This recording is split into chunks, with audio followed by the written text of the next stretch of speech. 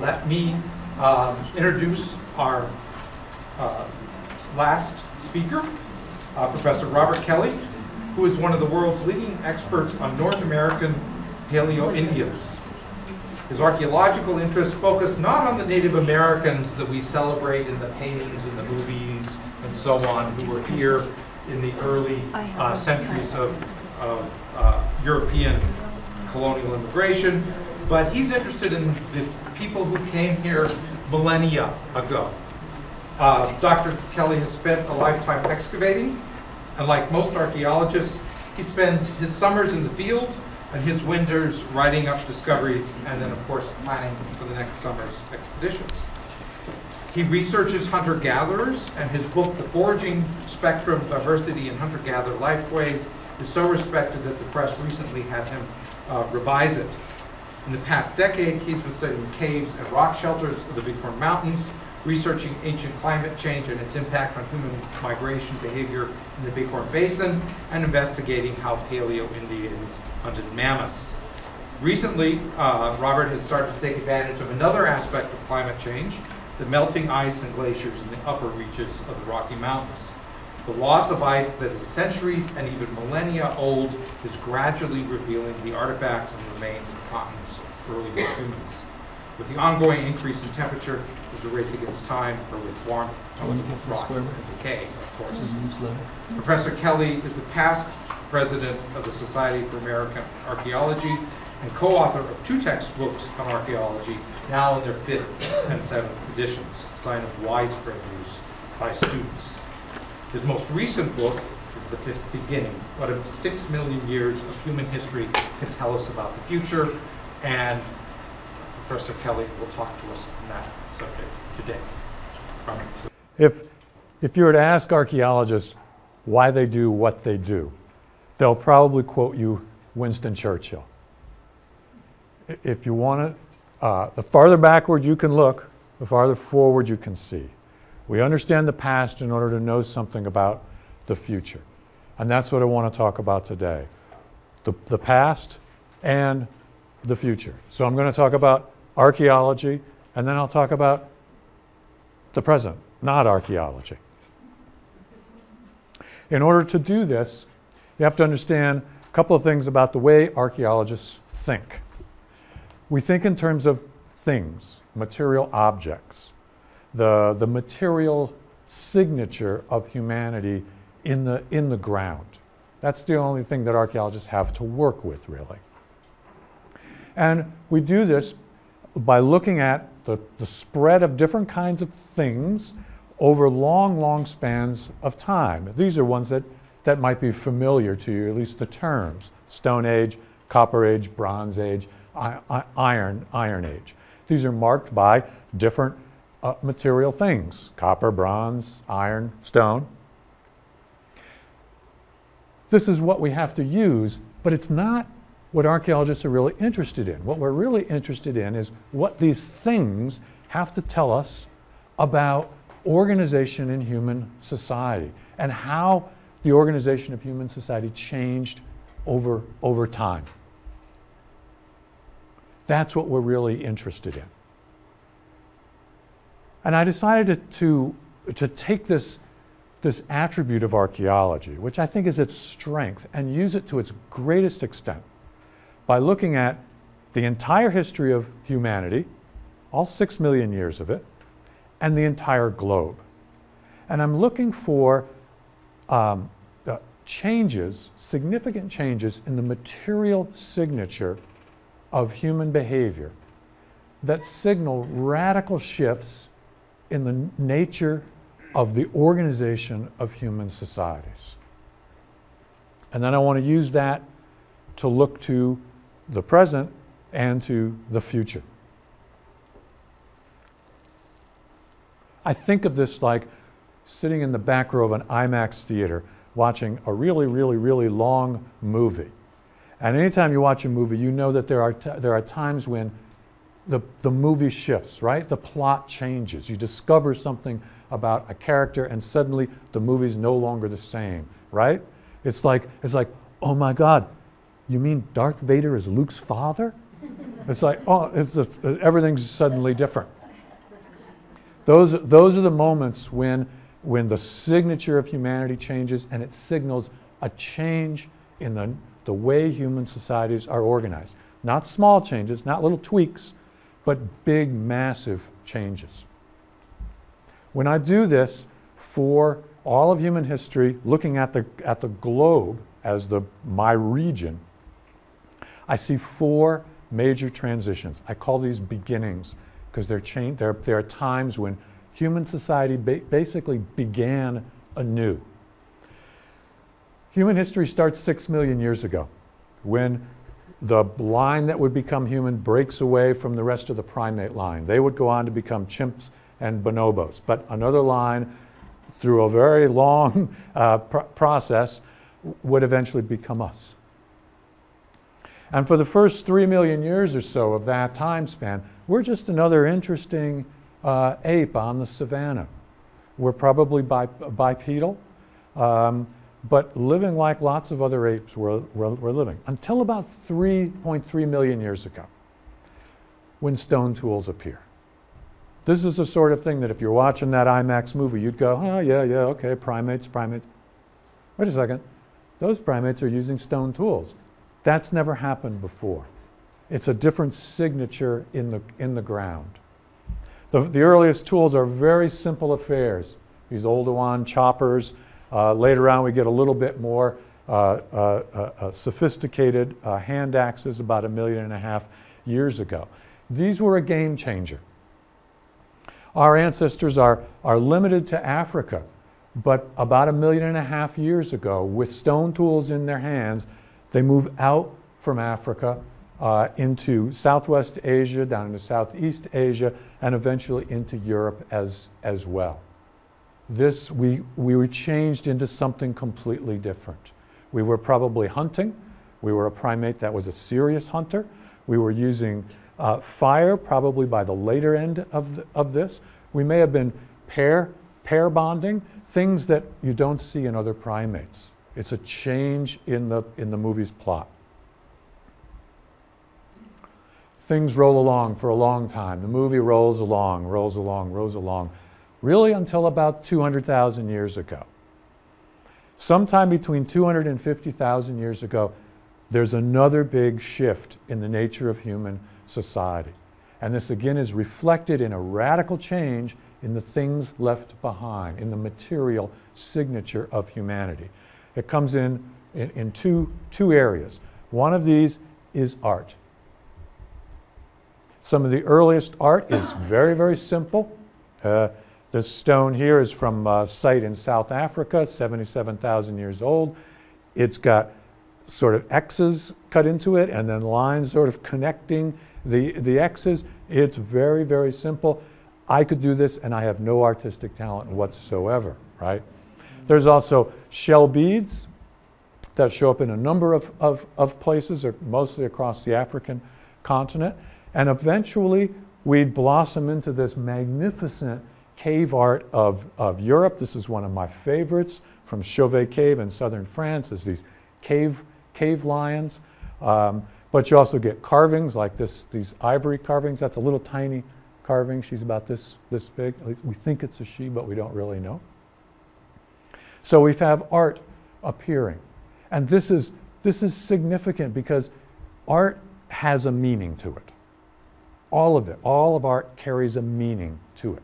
What's the meaning of these cave bears, of these etched lines, of this carved face? I don't know. And I'm not sure that I ever will know. But I do know it carried meaning for whoever made it and for whoever was looking at it. And this is different. This is a different kind of primate. This is a primate that's able to think in terms of symbols. This is a primate that could tell stories, that could tell lies, that could use analogies, that could use metaphors. This is a different kind of primate. And obviously one that's using language not as a very simple communication system, but in a very, very sophisticated manner. The second thing that shows up at about the same time is burial ritual. Until this time, we weren't burying the dead. Or in a few cases, it appears we were burying the dead, but there's no evidence of any kind of ritual. It almost looks like you're just trying to get rid of a smelly carcass by burying it in the ground. But about the same time that art appears, we get evidence of burial ritual. People who are put into the ground with some kind of activity around that. This is this man here who died about 24,000 years ago. He's buried with a bunch of tools with him, some personal objects, like a bunch of beads that would have been a headdress. There's a stone tool that he's clutching in his hand, and all that red there is red ochre. It's an iron pigment. It's ground up into a powder. It's what they would make red paint out of to paint on the walls of caves. And in this case, they just poured this red pigment over his body. I don't know why they did that. It carried some meaning for the people who were doing it. It was the proper way to send this person over onto the next side, and that means people were thinking about there's something after death. This is religion. I don't know what the religion was like, but if you're thinking about life after death, you're thinking about religion. This is a radical shift, and this is when we became truly human. Everything rolls along. Fully modern humans arise in Africa, and they're living as hunting and gathering peoples. And sometime after 100,000 years ago, those hunter-gatherers begin to migrate out of Africa. Once they became cultural, developed art, developed burial rituals, religion, they spread out of Africa. This capacity to be cultural made us enormously successful. And we eventually spread as hunter-gatherers across most of the globe. By 10,000 years ago, we're in southern South America, having spread across Asia and Europe, across the Bering Strait, down through the Americas, down to Ushuaia, Argentina. We were amazingly successful, and this is an amazingly rapid spread of the human species across the globe. We replaced some of the earlier folks who were there who were sort of human but not quite human, folks like the Neanderthals in Europe. So the entire globe gets colonized by around 10 to 12,000 years ago, with a few exceptions, some islands in the Pacific and Antarctica, the high Arctic, and so on. And it's kind of curious that at that point, we go through the third beginning, the third shift. This is the transition from hunting and gathering to agriculture, which occurs in a number of different places and involves a number of different kinds of plants. The earliest is in the Near East, where things like wheat and barley were domesticated on the order of 12,000 years ago. Corn, maize, is initially developed in southern Mexico. Comes from a plant called teosinte, it's about the size of your pinky. And it was eventually selected, and they were doing selective breeding over thousands of years to develop the corn that we buy in markets today. Millet in sub-Saharan Africa, potatoes in the highland Andes, rice in Asia, various other crops in different places. And these eventually spread across much of the globe. Maize, for example, would eventually spread down the Andes into the country of Chile and would spread up into the southwestern United States and eastern United States, actually up into Canada, which is its absolute northern limit. This changed everything. Instead of having nomadic camps, we now had sedentary villages. Instead of very ephemeral houses, we had substantial houses because people were living there year-round for many, many years. We had things like wells being dug, storehouses being constructed, lots of really physical evidence of a human community. The way in which we were living completely changed. Trade begins to take off, so we now have substantial movement of goods across rather large regions So a completely different orientation in the way human societies were relating to one another. Human population begins to increase at this point. It's been slowly increasing throughout time, but it really begins to increase with agriculture because agriculture increases the carrying capacity of land. That rolls along not so long. It's the movie, not much of the movie has to go by for the fourth beginning to kick in. And that's the beginning of what anthropologists call states. Don't confuse this with states like the United States. This is talking about a particular kind of organization with several levels to it, and a professional bureaucratic class, a ruling class, and then a very large laborer, if not slave, class. This is marked by another change in the material signature of humanity, which is large, impressive, often beautiful public architecture.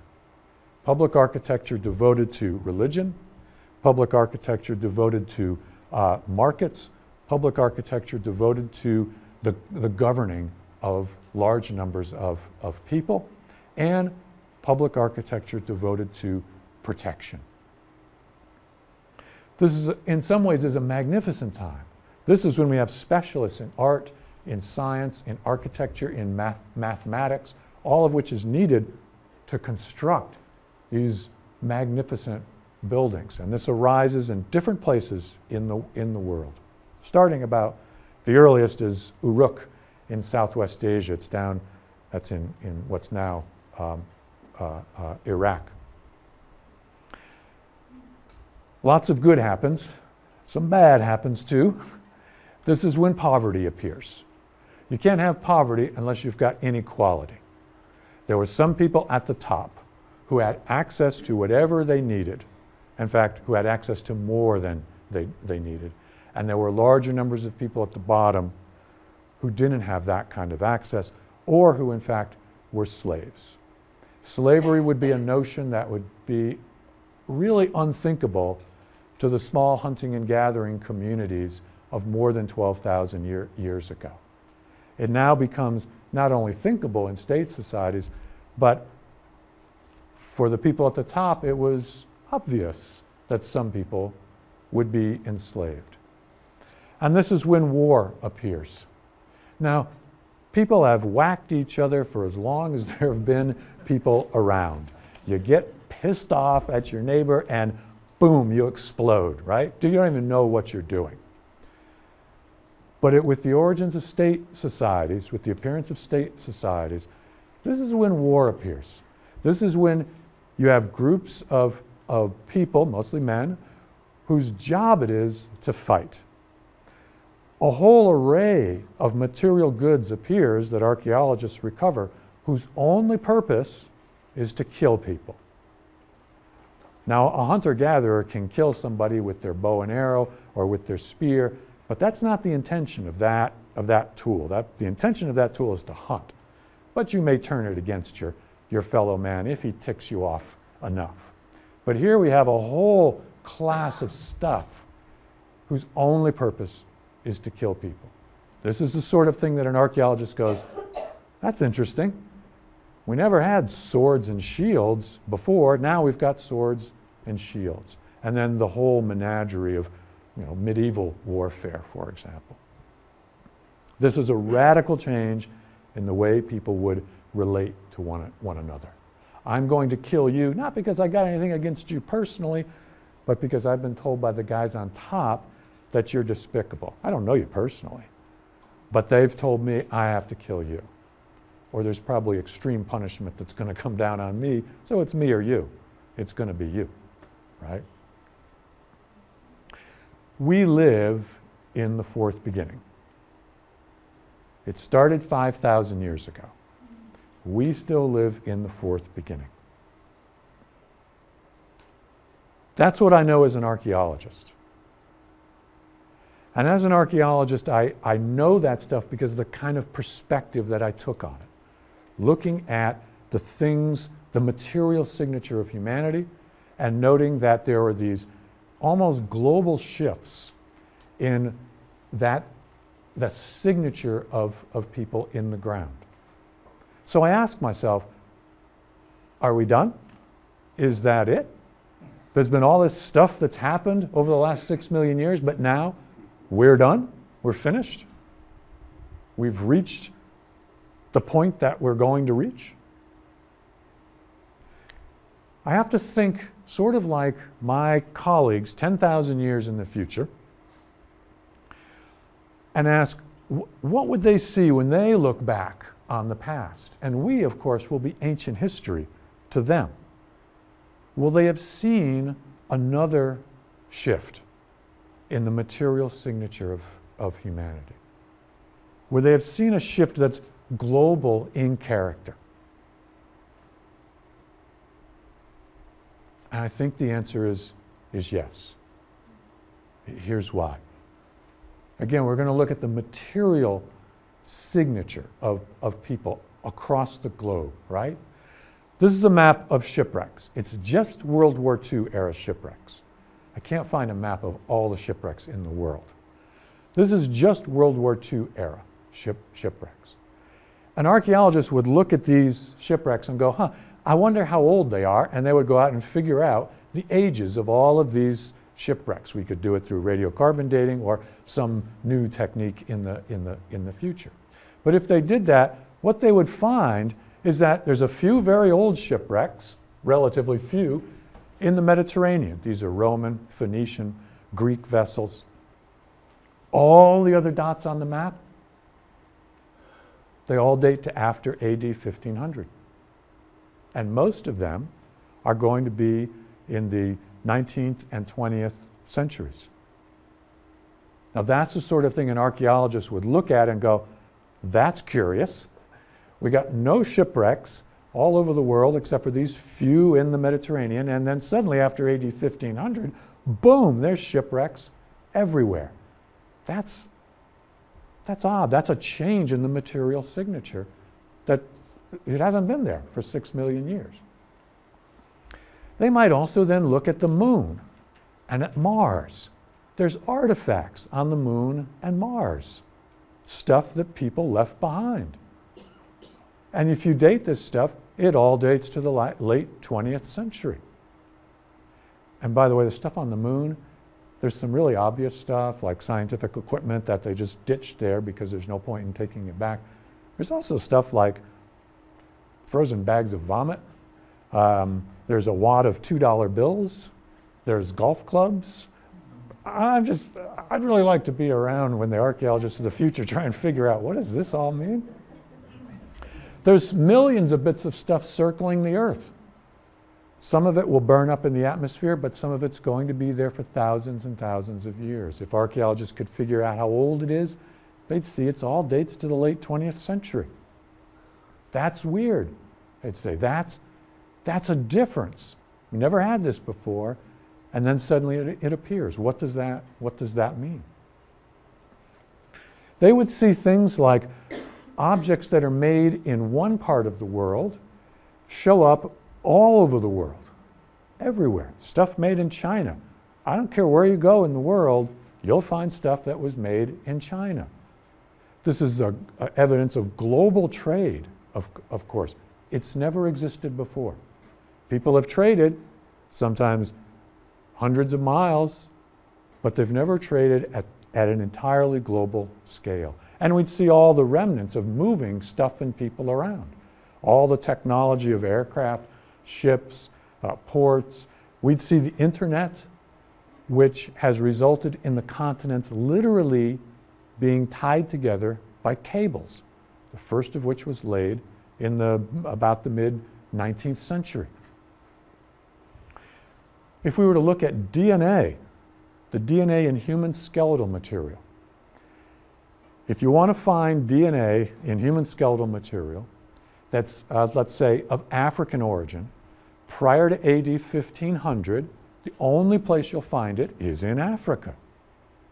But after AD 1500, archaeologists would discover that you can find individuals with African DNA in their skeletal material all over the world, as a function of slavery, as a function of later of capitalist economies moving people around the globe. We could look at the isotopic composition of our bone. Prior to AD 1500, the composition of your bone would reflect a local diet. It would reflect the local foods and the local sediments that those foods were growing in. We can do this through things like oxygen and carbon isotopes and strontium and some other trace elements. After AD 1500, you would start to find more and more, and it really accelerates in the 20th century, that the isotopic composition of your bone doesn't reflect your local environment, but in fact reflects the world.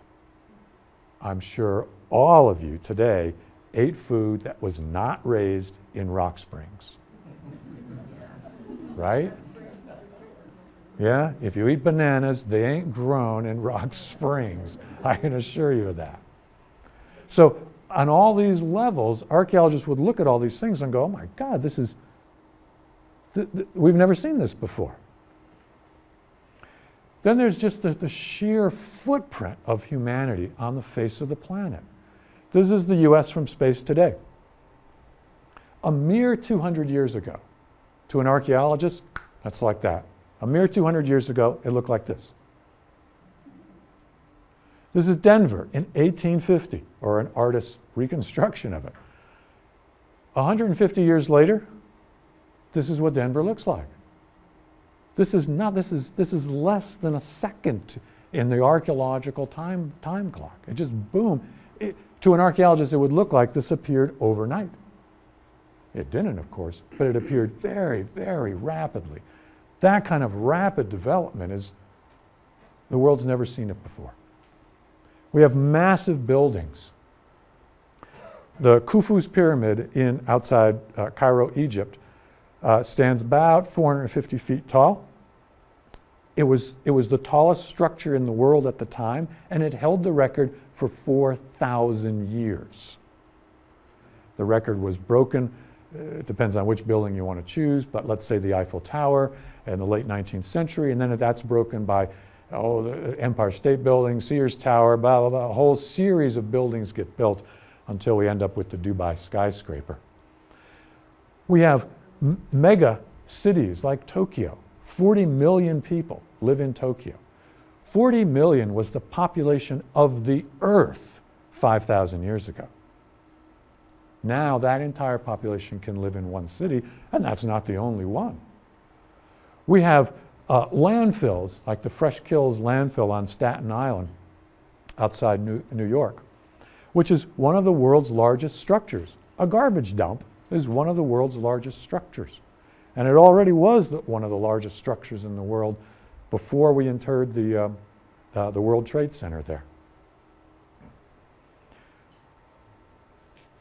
The speed of change has vastly increased.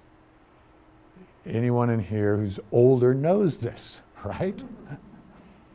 My father was born in 1925 in Pawtucket, Rhode Island. The cool technology of the day was the zipper. The zipper. Vacuum tubes came along when he was a few years old. Those are quickly replaced by transistors. That was my generation's cool technology. And those were replaced by microchips, which is what that ant is carrying in its jaws there.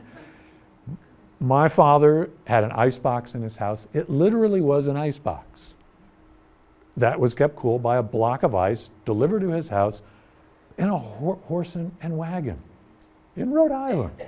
His father used to fly the mail from Rhode Island to Boston in a biplane. Both of them watched men walk on the moon. My father flew on the Concorde. Amazing change, just through the 20th century, over a 100-year period. Usually I give this lecture to college classes, so I've got a lot of 18, 19-year-olds in there, and I love to ask them, what is this? I had one tell me this week, oh, it's isn't that just an early notebook computer?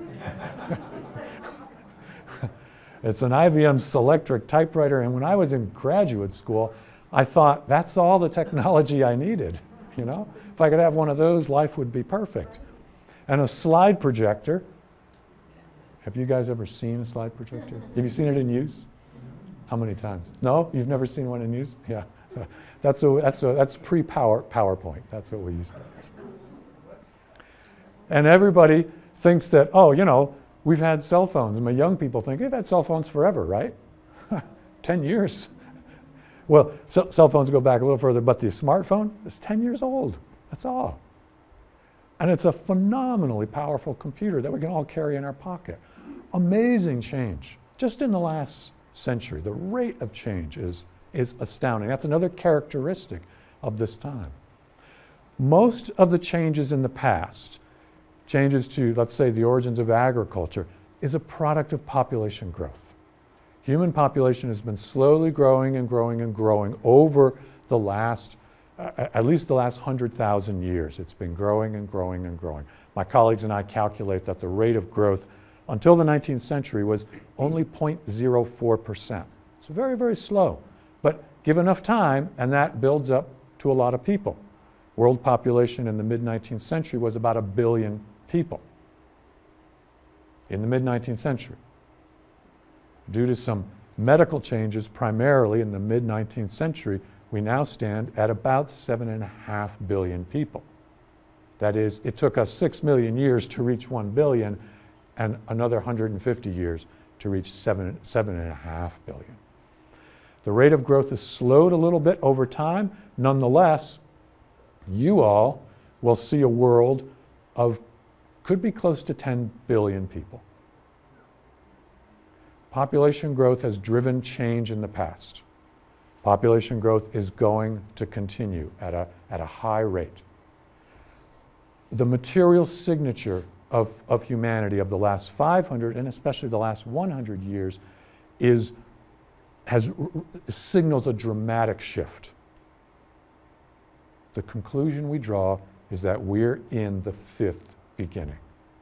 It's hard to see it, a transition, when you're part of it, but from an archaeological perspective, we're in the fifth beginning, a time of dramatic, huge change.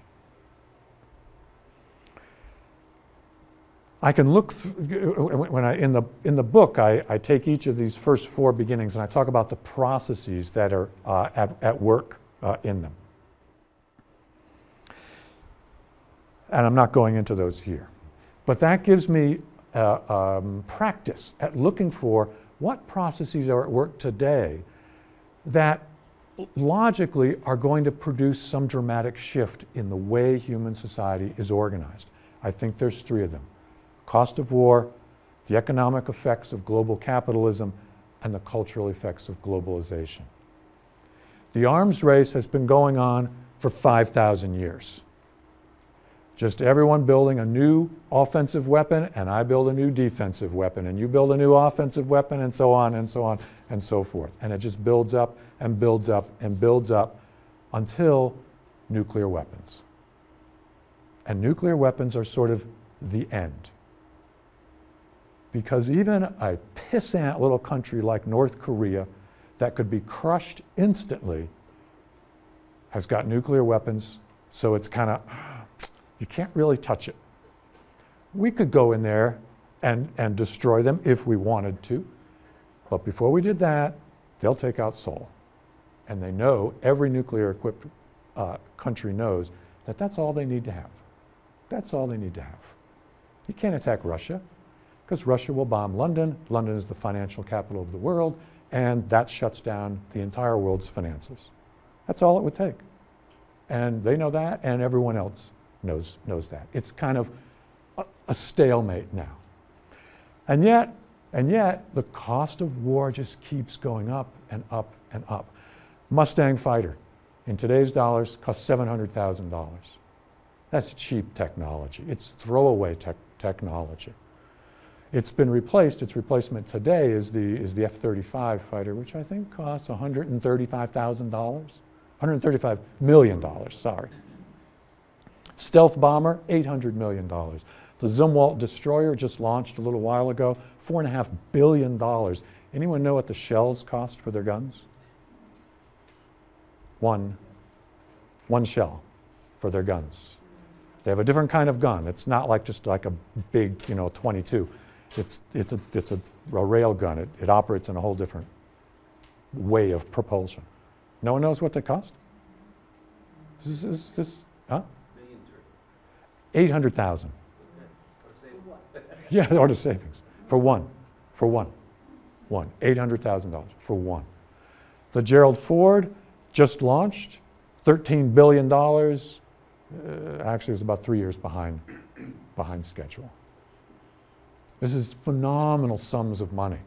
This is not throwaway technology. I would not want to be the captain of the Zumwalt if it got sunk. It's like, oh, yeah. This is just huge sums of money that for technology that really can't be used. And at the same time, violence is on a long-term decline. And even war is on a long-term decline. Nobody believes this. Surveys all show that people think the world is becoming more and more violent. But when you actually compile the empirical data, it's becoming less and less violent. Less and less violent. And war can't really solve the problems it was intended to solve. We dropped almost $100 million worth of Tomahawk missiles on Syria. They were on bombing runs the next day. It doesn't solve the problem, and yet it costs huge chunks of money that could go to healthcare. So you got this budget-killing technology that really can't do the job from a very cynical cost-benefit perspective. The bomb we dropped on Afghanistan costs, what, $13 million? It kills somewhere between 35 and 100 people. If I look at that as a pure good old capitalist, I go, that's not a really good return on my money, right? So we got escalating cost of war that can't solve the problems. Capitalism has been creeping across the globe, and it creeps across the globe looking for cheap labor. And any capitalist knows this. You want to make a profit, which is what capitalism thrives on. You need cheap labor. That's your biggest cost. So you look for the place where you're going to have cheap labor. After World War II, we sent our labor to Japan. There was cheap labor there. Capitalism has a wonderful property in that it tends to bring sort of living standards up, which raises wages. So we moved to South Korea. Now we've moved to India and to China. China has seen the writing on the wall, so they're already in Africa building the infrastructure because they know they're going to shift their labor market there at some point in the future. Once their living standards come up, which they indeed are. Africa is the last major landmass to be fully penetrated by a capitalist economy. Once that's done, there'll be no cheap labor left on the planet. The Earth is finite. So there's this sort of logical endpoint, just like with nuclear weapons, there's logical endpoint that you can't sort of go beyond. There's a logical endpoint to capitalism as it currently operates. And that's going to happen really by the end of the century at the rate it's moving today. What can you do? Well, we already see what's happening in the US. It's automation and artificial intelligence that's replacing workers as a way to maximize profit. So you end up with this conundrum. You don't have to hire any workers, which means they don't get paid, which means they don't have any money to buy the stuff you're producing. And capitalism is almost designed to reach this endpoint where it's got a conundrum that it has to solve.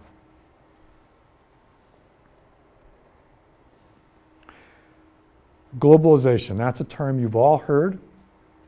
It's all been a function of partly of capitalism, of things like empires, of slavery, all designed to move people around the world, move people of different cultural backgrounds around the world. War has driven people out of countries.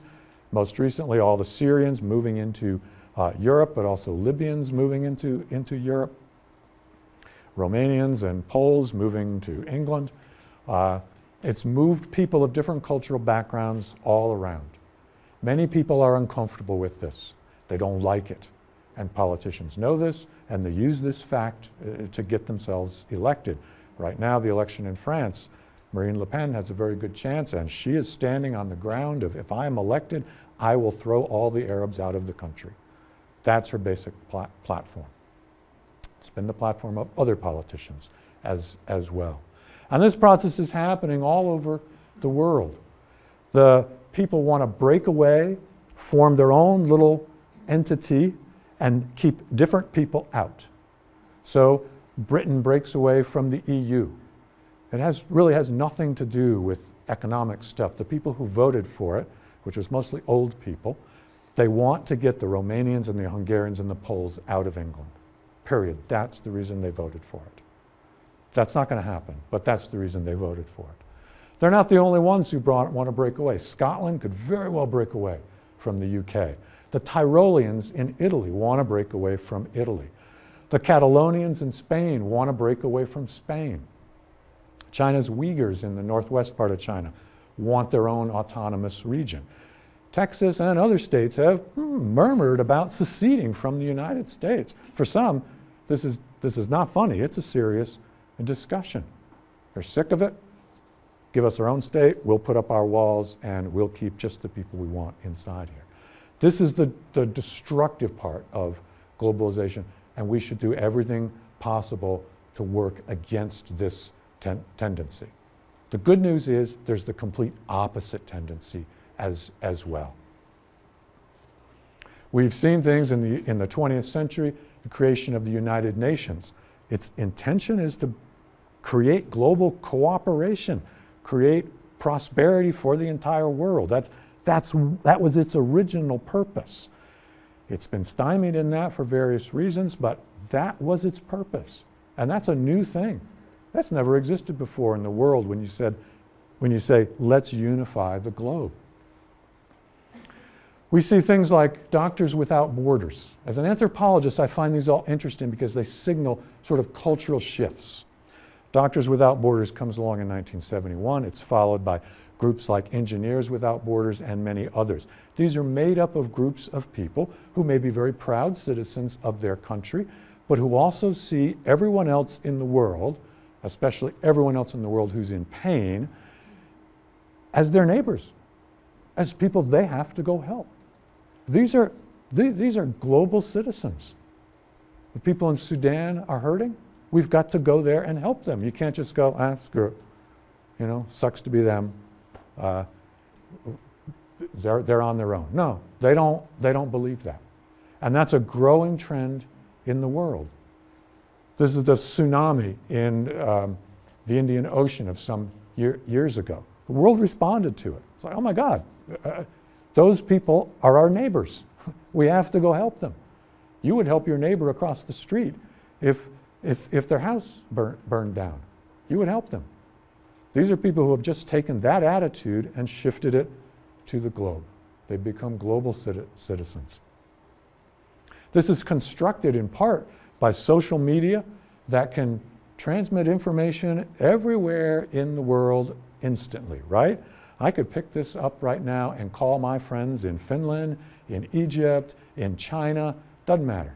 I might wake them up in the middle of the night, but I could do it right here, right now.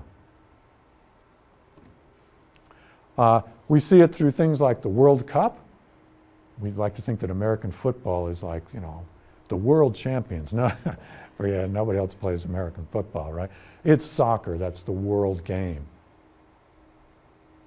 Is there anyone in the world who doesn't know who Beyonce is? Honestly, we've never been able, she's a magnificent singer, that's what she is. We've never been able to do this before, where entertainers and sports figures can literally have a global stage. This is also important. This is a bombed Syrian relief convoy of a couple years ago. People were upset about it. Now, anyone in the military will tell you, you know, war is messy and bad stuff happens by accident. sorry, but when you start playing around with bombs and stuff, sometimes hospitals get hit, relief convoys get hit, but people don't accept it. They say no. President Trump soon after he became president, ordered an operation in Yemen. We lost one American soldier. One. John McCain said, if you lose one soldier, it's a failure. The operation is a failure. What was the casualty rate in the first 24 hours of the D-Day landing? 6,000 or so.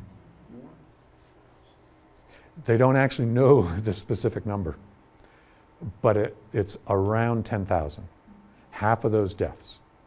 That's just the first 24 hours. It was an awful battle. Omaha was terrible. Awful battle. But that's about the figure that Eisenhower and Churchill figured out. That's about what they expected to happen. And they had to calculate the casualty rate in order to know how many hospital ships, how many doctors, how many pints of blood do we have to have waiting there. They had to calculate that. They come down to 10,000. Okay, we can live with that. Now, can you imagine the President of the United States saying, we're going to send an operation into wherever, Libya, Syria, Yemen, wherever, and we expect 10,000 American casualties in the first 24 hours. Would the President be able to sell that to the country? The President wouldn't be able to sell it to the country. We can't tolerate one death. What about 10,000? Our attitude towards that level of violence has changed. It's shifted. So, the effect of those three processes. One, in the fifth beginning, we're at the beginning of the end of war. War no longer works, except to suck up huge amounts of cash. We have to find another solution. Partly because there's still problems that have to be solved. It's not a perfectly lovely, peaceful world that we live in. Still got problems to solve. And we're taking money away from things where we desperately need it. It's the beginning of a post-capitalist economy. I don't mean socialism, I don't mean communism, I mean something completely different that's never existed before in the world. What it'll be, I don't know. I'm an archaeologist. I can't think about these things. But I can tell you as an archaeologist, it's going to change. It has to change. And it's the beginning of what I like to call global self-governance, a unification of the globe. We are unified economically. You tug one little economic string someplace in the world, it plays out all across the rest of the world. We're already unified economically, or at least linked economically. We're going to see a different way in which people are going to relate to each other. What will that be? You know, the really good news about the fifth beginning is that we know the past. We've seen what the world has been through previously. We know a lot about how human societies operate, how economies operate, how people will make decisions about healthcare. We can predict that. So here's the good news about the fifth beginning. And it's something that was not true of any of the previous four. We get to decide. We get to construct it. It's up to us. If it's an abject failure, it's on us. If it's a success, it's on us too. Thanks.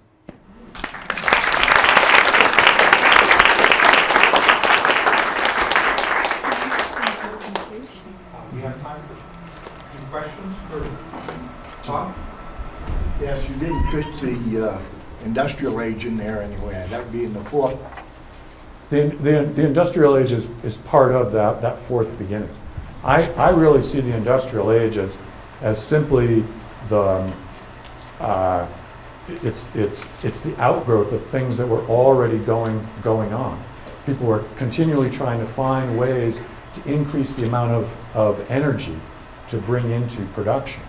And for many, many years, that was people. Bring more and more people in. That's why you get slavery. That's why you get empires. That was the people were the coal of the day. And the more people you had, the more energy you had to produce things. It takes a lot of people to build a pyramid, and a lot of years.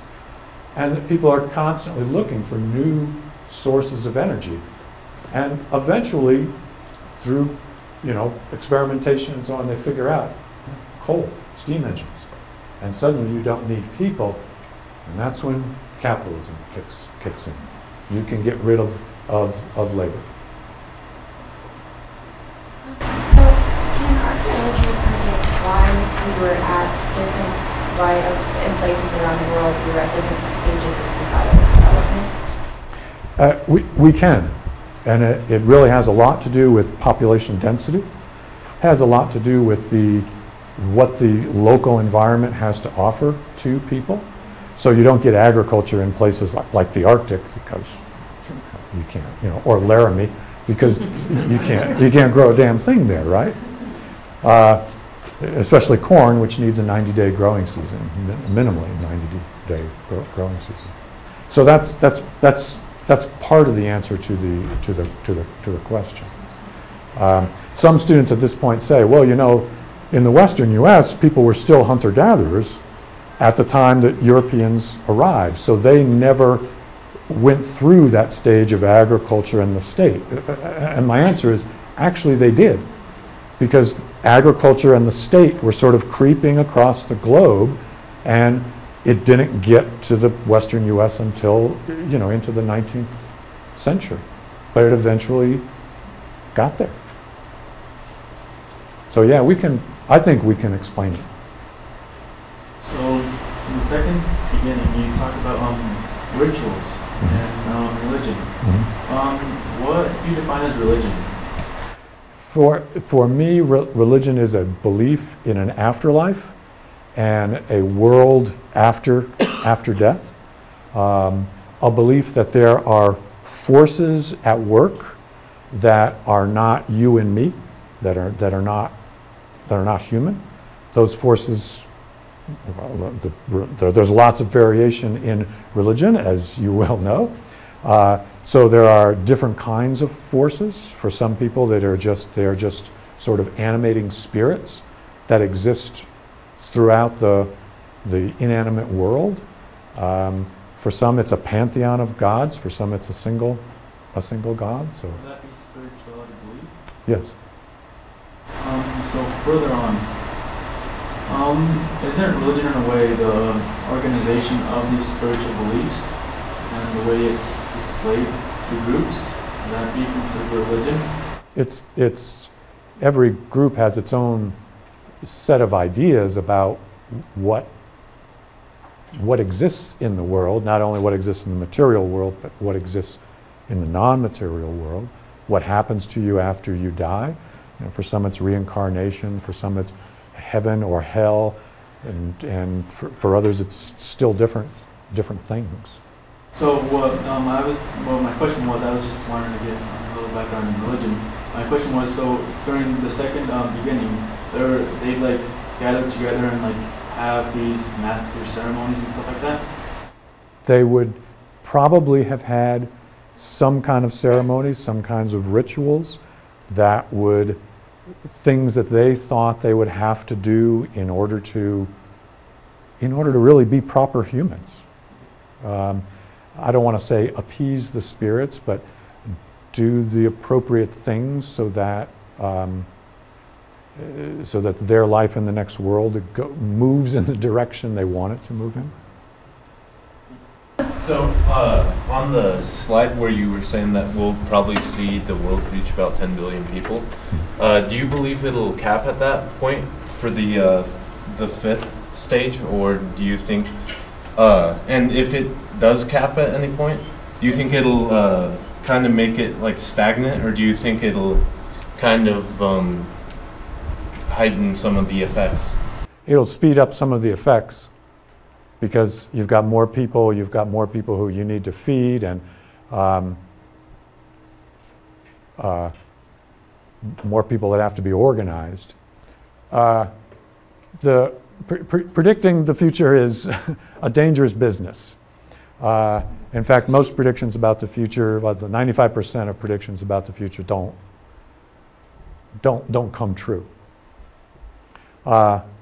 Which is why I don't actually predict the future. I'm actually making my recommendations for the future.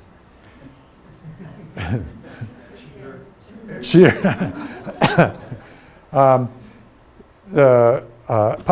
Population growth. So it's what you're seeing in here is sort of a projection of population growth, but this is some of the variation that we might expect, given different scenarios about how things could go. So one prediction has got the human population reaching about 11 billion by the end of this century. It's the question people usually ask me is, aren't we going to reach a point of a massive famine? I mean, we'll have too many people to feed. Demographers have tried to calculate the carrying capacity of the Earth for humans, and the number is somewhere between 12 and 15 billion. That doesn't mean that people will live extremely well. Evolution doesn't care if you live well. It only cares if you live to reproduce. The Earth could actually do this. I mean, we throw away about 25% of the food produced in the world is thrown away. A huge amount of effort is put into producing junk food. We grow lots of potatoes to make potato chips. You know, grow lots of corn to make popcorn. If you devote, you know, we grow corn in order to make corn syrup to make soda, which probably should be banned.